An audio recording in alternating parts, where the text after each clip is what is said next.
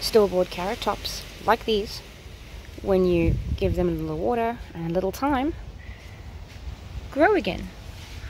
I don't think they'll make another carrot, but I would like to try and get some seeds so that I have my own, because that's fun. So, wait, I should probably water that first. There we go. Now they won't be going into dry soil. Going to put them in and try to cover as much of the carrot as I can without covering the top, because otherwise birds will take them out and they'll be sleeping with the fishes.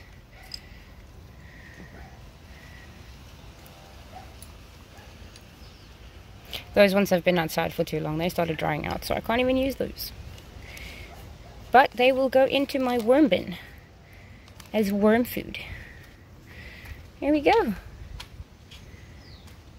Let's see how that goes.